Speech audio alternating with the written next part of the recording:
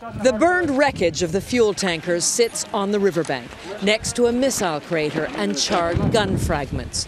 But it's hard to know how many of those killed here were Taliban fighters targeted by NATO. Insurgents were positively identified. And how many were civilians, because all the bodies already lie in a mass grave. The strike took place in Kunduz, an area under German command. Early on Friday morning, 2 fuel trucks stolen by a group of Taliban were reported stranded by the river. The German NATO troops called in a U.S. airstrike. But witnesses say by then local civilians had arrived hoping to siphon off some of the stolen fuel. They were either killed on the spot or ended up in the hospital with serious burns.